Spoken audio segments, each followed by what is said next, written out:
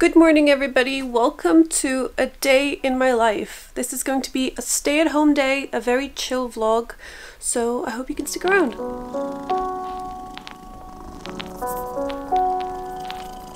So my mum recently came back from London and she brought me a little gift. It's a food gift and I'm always excited for food gifts. And the first thing is this Witted Rosebuds Herbal Infusion. And I love this. I really recommend this if you like rosy herbal teas that are just really aesthetic. I find this very, very aesthetic. And I'll show you what this looks like. I have had this before. My auntie really loves this tea. Every time I go to a house, this is what I drink. If you look at it, it's just rosebuds, nothing else. And I've opened it because I wanted to smell it and it smells so good. It smells like a field of roses. If you look at the ingredients which come on this little card, it's just rosebuds, nothing else. And this tastes so good with honey or a bit of sweetener. My favorite honey is something from Sugibi because they have a lot of yuzu flavored honey or cherry flavored honey and it just adds something to it. I need to check if I have any left because I think I might have run out, and that is the most painful thing for me, to run out of Sugibi. I always get it in Japan. I always have a steady supply of it in Japan, but because I'm currently not in Japan, I have to make do with what I have. I'm sure I have like a travel sachet. I buy travel sachets. That's how serious I am about Sugibi honey. The next thing she got me is this chocolate from Fortnum and Mason, and it's Forever Chasing Supernovas milk chocolate filled with passion fruit. And I don't eat chocolate very often, but I do appreciate good quality chocolate. And I also really like chocolate with different things, different fillings in it, and I really enjoy passion fruit, so this would be nice. And then the final thing is something I'm always very, very excited about. Every time she goes to London, every time I go to London or anyone I know goes to London, I just ask them to bring me back some Ladure macaroons because I love them so much, and she's brought me back a box. I always keep the boxes because I can put trinkets or makeup or other things in them. They're just so pretty. Ladure apparently have vegan macaroons now, which I did not know existed, to be honest. I don't have a breakdown of all the flavors. I think this is rose, this is pistachio, this is vanilla, this is, I have no idea what that is. I think these chocolate looking ones are the vegan ones. Maybe these are raspberry? I'm not sure. I'm gonna try a rose one. I mean, at least I think this is rose. It seems to have rose petals on it. Dried rose petals. And it smells like rose. If you've never tried a Ladure macaroon, this is what it looks like inside. I think this one's got a bit of raspberry. It's really good. And they're still super fresh, which is a big relief because I didn't think they were going to be fresh since I left them for a whole day, but no, they're still very fresh. Let's go get food. No, food's not next to me. Food is downstairs. Come on. Come on. Come on.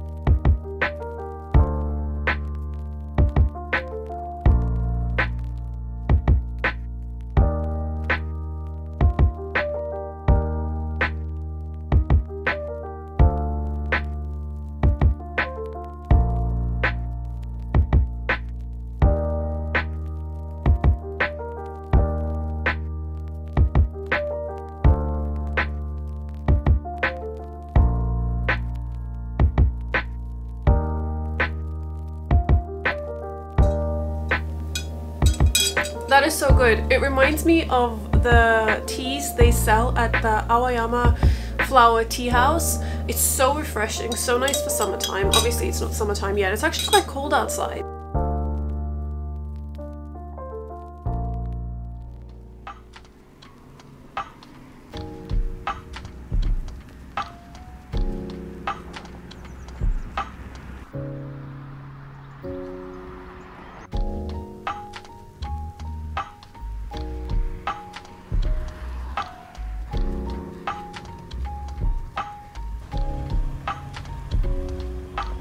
What are you playing?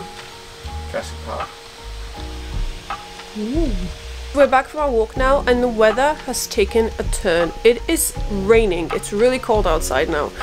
English weather. Now we're getting kind of hungry, so I want to make some spicy tofu with rice noodles. It's not any particular recipe, it's just something that I sometimes make and it's quite tasty. So yeah, let's go make that. So to make this, I'm going to be using two oils. One's going to be the chili infused oil and the other one's going to be sesame oil, and it will give it a nice rich flavor.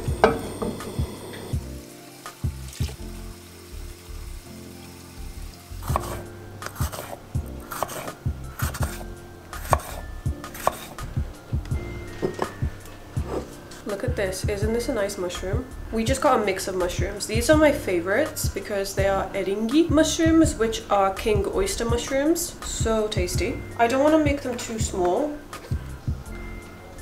And I'm gonna add the Chinese leaf lettuce last because it cooks quite fast. So I froze the tofu last night because it was a little bit too soft, and it was hard tofu to begin with, but I think for this kind of dish it works a bit better if the tofu is more spongy, and freezing it makes it a bit more spongy.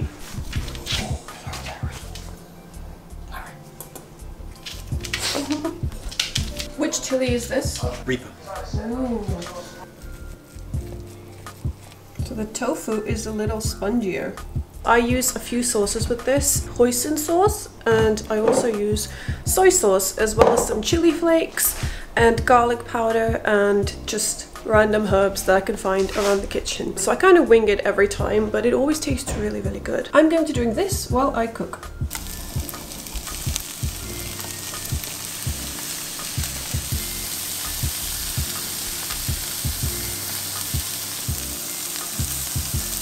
So when you freeze the tofu, not only does it get a little bit tougher, but it also starts to soak up the flavor of whatever you put it into, which makes it perfect for cooking with sauces like hoisin and any other sauce basically. So I'm gonna add the hoisin now, and it's just gonna soak up that flavor. It makes it super tasty. Who's a good boy?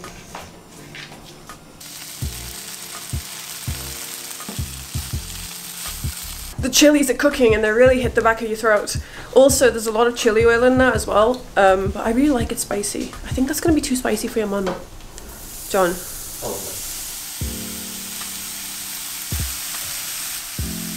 So the soy sauce is going to reduce, and the vegetables and the tofu are just going to soak up the flavor. This is really going to shrink once you put it in. These are the noodles that I like to use. They are very easy to cook. All you have to do is soak them in hot water just for a couple of minutes, and then they're ready. You want some? It's not my personal choice of decor.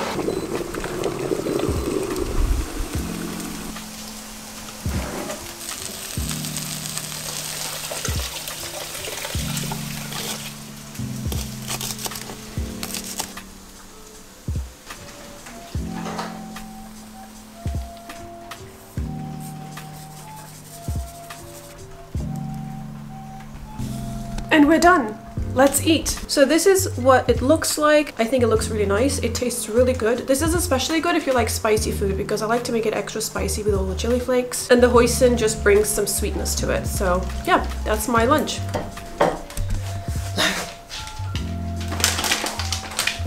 Look at this. Good boy. Good boy. Good boy.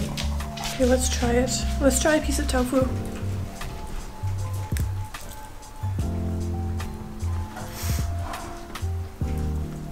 That is so good. Oh no! We might have to put them in the passageway. Yeah, I think so. John is on a mission to save the plants. Here he is. Okay. One log. Oh no. You want to go out but you can't, Larry? I know, it's so wet outside.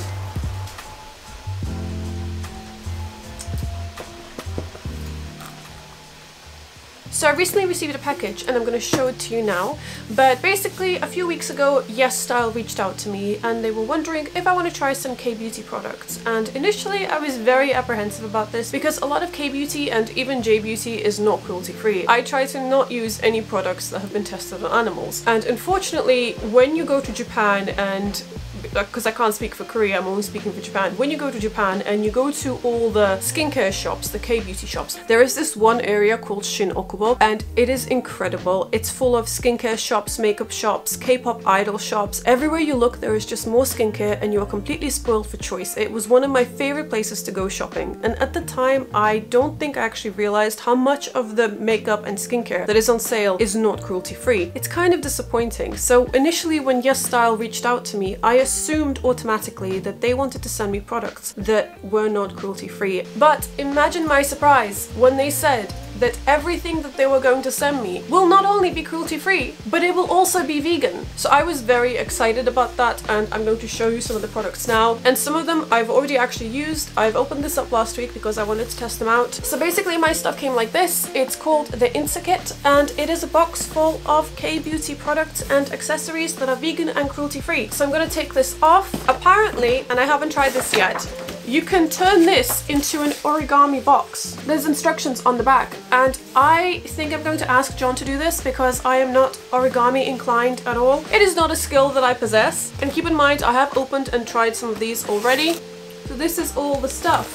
So I wasn't expecting the first item, but it's actually a BT21 journal, and it's Tata, who is V. I remember a lot of BT21 merchandise being sold in Shin Okubo in Tokyo. You have all the characters up here at the top. Oh, the dividers are so cute. So all the dividers are transparent, and they've got the characters on them. Oh, this is adorable, look!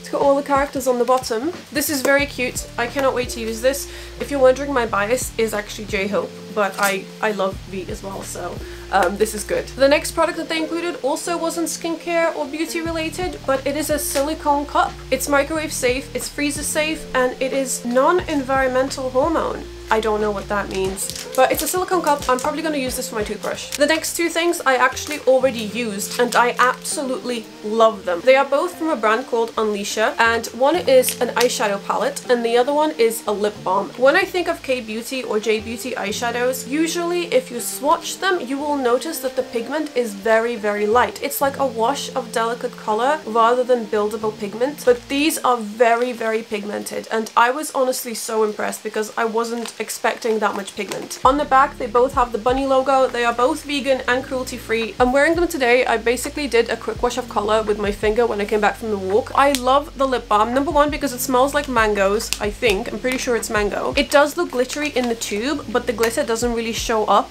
on your lips, and it has a lot of slip to it. It almost feels like an oil, and it smells so good. Next is another thing that I've used, and it's the Mugwort Spot Gel from I'm From. Usually if I get a breakout, it is a stress related breakout. So I started to use a lot of spot treatments. This is the only one that I've used so far that actually calms down the redness. This has mugwort in it and also salicylic acid, and salicylic acid is pretty good for breakouts. So it's got this tip and a clear gel, and after you've applied the gel, it starts to cool your skin. So you get a bit of a cooling sensation. So far, I've been really liking this, and I will most likely repurchase after I've run out. But I can imagine this lasting you quite a long time because you only do need like a little dab. Okay, next product. So this is the Green Tea and Enzyme Powder Wash by Wish Trend, and I have used something like this before. It comes like a powder and then you mix it with water and then you use it as a cleanser. I'm trying to smell it without getting the powder in my nose. It smells like matcha, it smells like green tea, and this is supposed to balance your pH levels and get rid of dead skin cells. I think that this will work for me because it's got baking soda in it, and I've noticed that any product that has baking soda in it just works for my skin. And normally when a product has baking soda in it, it's very good at cleaning out your pores. Then we have something I'm really excited about, and it is a face mask.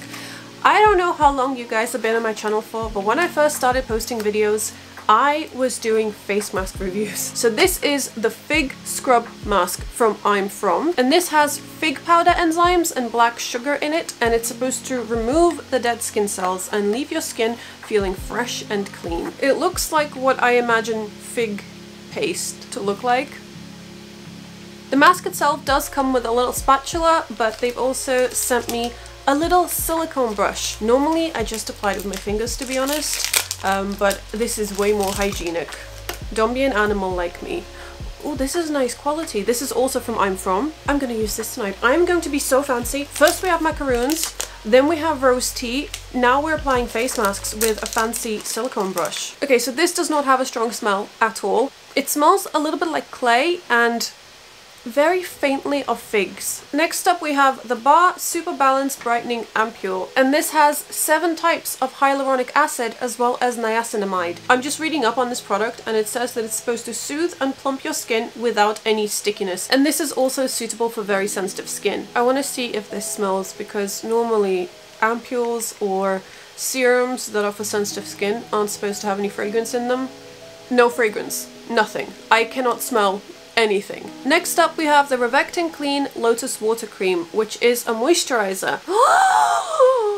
You can customize the bottle with stickers. Oh, I see, because the bottle is very plain. It's very simple, very minimalist. You can open this up and there's stickers inside. I'm going to stick so many things on this moisturizer. So cute! So it says that this is a moisturizer with minimal ingredients. It's supposed to be very hydrating, and it's also supposed to retain the moisture in your skin at an optimal level. So I'm gonna try this today. My whole skincare is getting an overhaul tonight. It's happening. And then finally we have the Klairs Fundamental Nourishing Eye Butter. I have actually used this brand before. I feel that it's quite popular. This eye butter is supposed to reduce the fine lines under your eyes and also increase the suppleness. I do use an eye cream because my under eyes get incredibly dry, so I will definitely get use out of this, especially if it's extra moisturizing. As I mentioned, this does come with a spatula, but I'm going to be extra fancy today and use a brush.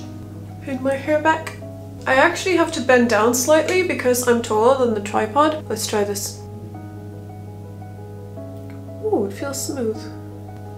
It feels smooth. It's got a tiny bit of grit to it, but the grit is so soft. I'm going to keep this on for about 10 to 15 minutes as recommended, and then I'm going to have a shower. So I had a shower and I washed the mask off. When you're actually washing it off, it turns into a milky consistency, so it goes white. And when you're rinsing it off, it does feel a bit more gritty, but I still didn't find it harsh at all. The grittiness is quite soft. My skin is actually not red after it at all. I was expecting it to go a bit red because every time I use a face mask, I do get redness, especially around the outer corners of my face. But it feels very smooth, very clean. There was no greasy residue left behind, so that's good. I'm gonna have to see what my skin feels like tomorrow, but so far it's good. So I think I'm going to leave this video here because otherwise it's gonna be super long. So thank you so much for watching. I really hope you enjoyed it. If you did, please don't forget to leave me a like and subscribe, and I'll talk to you next time.